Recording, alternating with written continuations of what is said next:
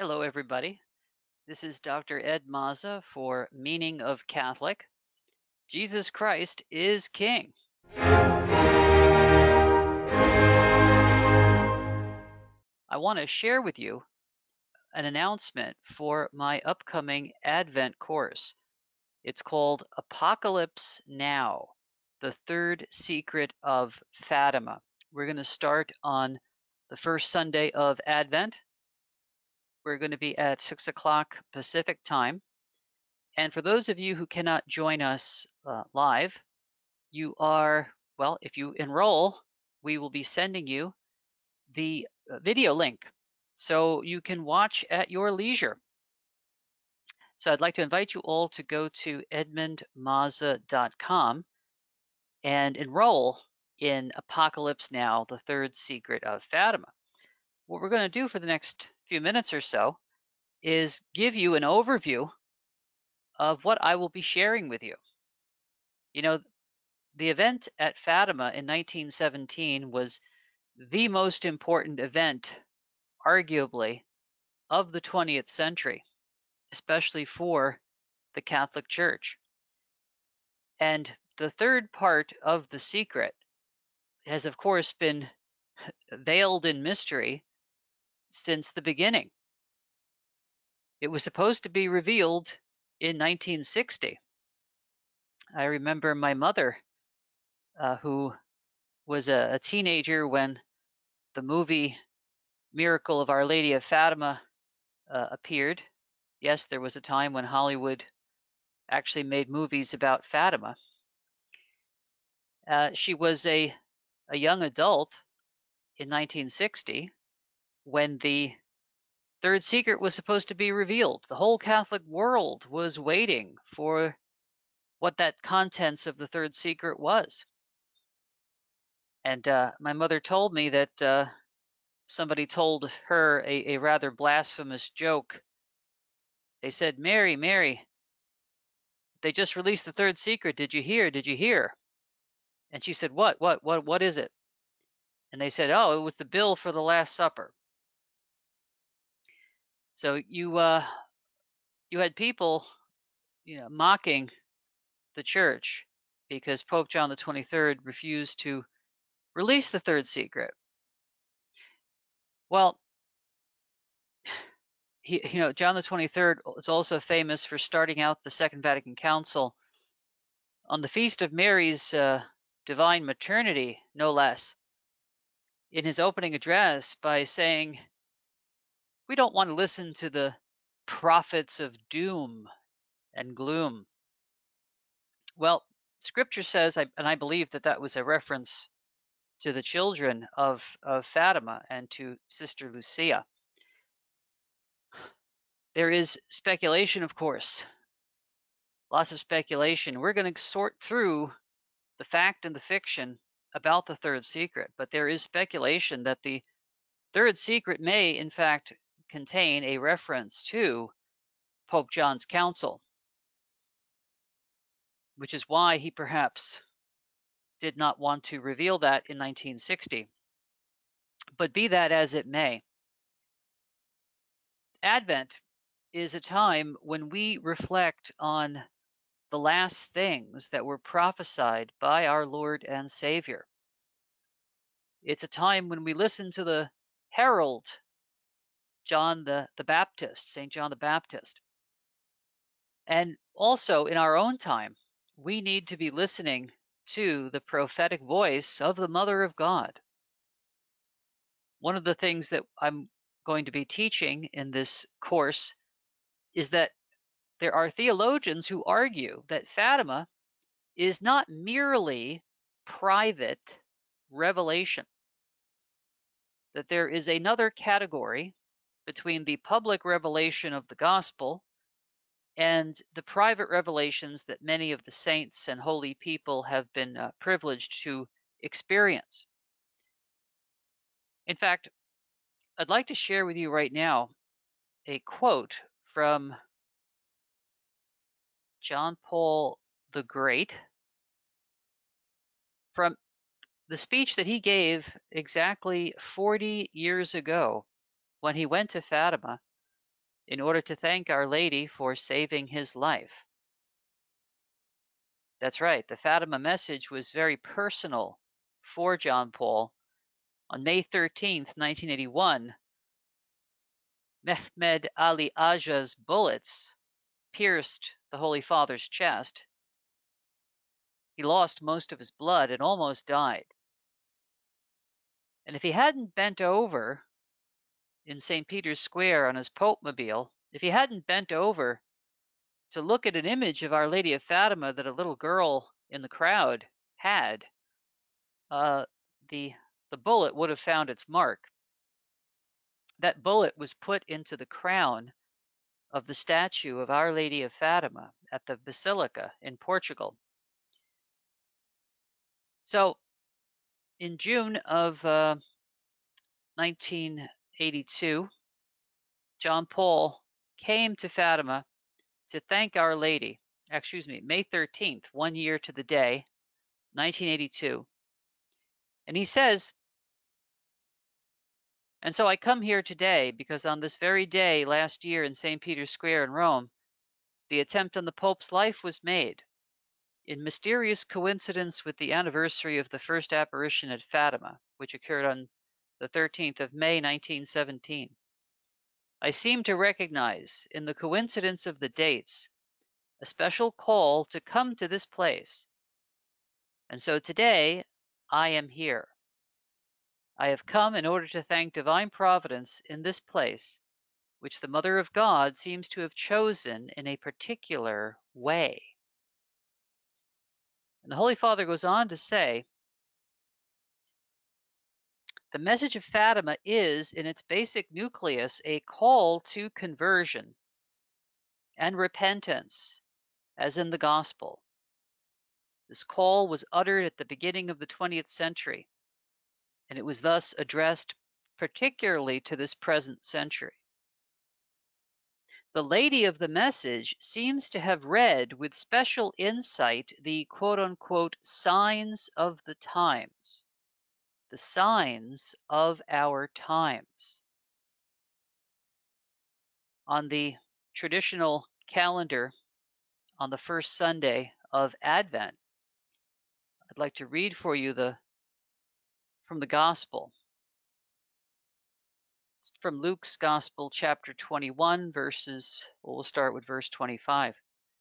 At that time, Jesus said to his disciples, there shall be signs in the sun, and in the moon, and in the stars, and upon the earth distress of nations, by reason of the confusion of the roaring of the sea and of the waves, men withering away for fear and expectations of what shall come upon the whole world.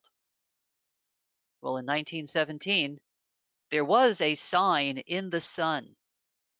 70,000 people witnessed it, October 13th, 1917, including fake news, Freemasons. But they all saw something supernatural. The sun apparently dancing around the sky, giving off shafts of different multicolored light, only to come crashing towards the earth, and then only to resume its place back in the sky again, with everyone who was previously soaked and dirty in mud dry and clean. So to get back to John Paul's message at Fatima, he says,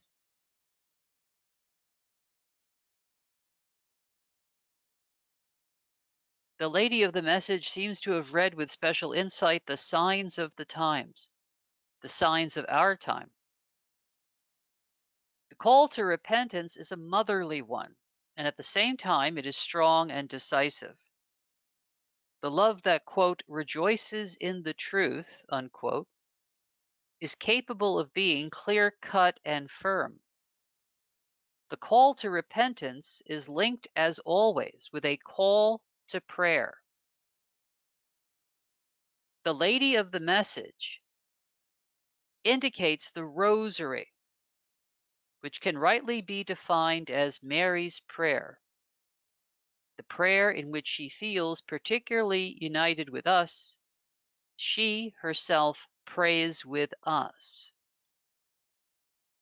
Listen very carefully to what Carol Wojtyła says next. The Rosary Prayer embraces the problems of the Church, of the See of St. Peter, the problems of the whole world. I think, and I'm not alone in this, John Paul was giving us a hint of what is in the message of Fatima, particularly what is in the third secret of Fatima, or the third part of the great secret of Fatima. The problems of the Church, of the See of St. Peter, the Pope, the papacy. And John Paul in 1982 was not alone in sharing that with us. Just 2 short years later, his prefect for the Congregation of the Doctrine of the Faith, Joseph Ratzinger, who went on to become Pope Benedict XVI, in a November interview, November 1984, with Jesus Magazine, Ratzinger was questioned by Vittorio Mezzori. Mezzori asked him, Cardinal Ratzinger, have you read what is called the third secret of Fatima, the one that Sister Lucia had sent to Pope John the 23rd, and which the latter did not wish to make known and consigned to the Vatican archives? And Ratzinger answered him, yes, I have read it. And this frank response provoked a further question. Mezzori asked him, why has it not been revealed? 24 years had gone by. Mezzori wanted to know, why has it not been revealed? And Ratzinger answers, because according to the judgment of the popes, it adds nothing different to what a Christian must know concerning what derives from revelation. A radical call for conversion, the absolute importance of history, the dangers threatening the faith and the life of the Christian, and therefore of the world. So Pope Benedict is, at that moment in 1984, was echoing what John Paul II had alluded to in his visit to Fatima in 1982.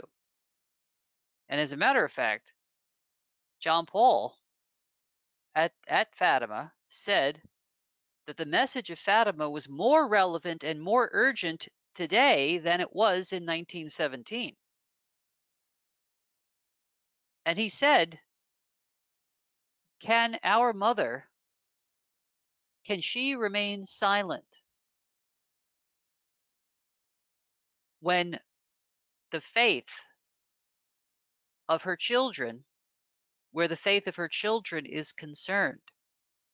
And John Paul answers his own question, no, she cannot remain silent. So, and Benedict finishes his statement to Mezzori by saying, in addition to the dangers threatening the faith and the life of the Christian, and therefore of the world, also the importance of the novissimi. It's Italian for the last events at the end of time. That's in the third secret. So the title of our course is Apocalypse Now. the third secret of Fatima. Because what our Lord talked about in the Gospels, what God reveals to us from St. John in the book of Revelation, the Apocalypse, it's all connected.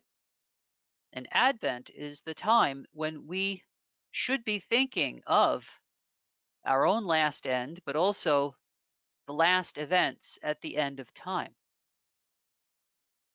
Just as we are looking forward to the coming of Christ at Christmas, we are also looking forward to the coming of Christ the King at the end of days. It's vitally important for the salvation of souls and for the survival of the church in a recognizable form that we get to the bottom of what that third secret is. And I'll leave you with a cliffhanger. Although 22 years ago, in the year 2000, the Vatican released a text of a vision of the third secret, there was no corresponding explanation of that vision from the Virgin, as she did with the vision of hell. She not only showed the children a vision, but she explained it to them, even though the vision of hell was quite self-explanatory. So as Mother Angelica said, I don't think we got it all. Once again, I thank you for your time and interest. Let's pray the rosary every day for the church, for the papacy, for the salvation of souls, and for the coming of the Lord Jesus. Lord Jesus, come quickly. Thank you all very much. Again, the address to enroll is edmundmaza.com.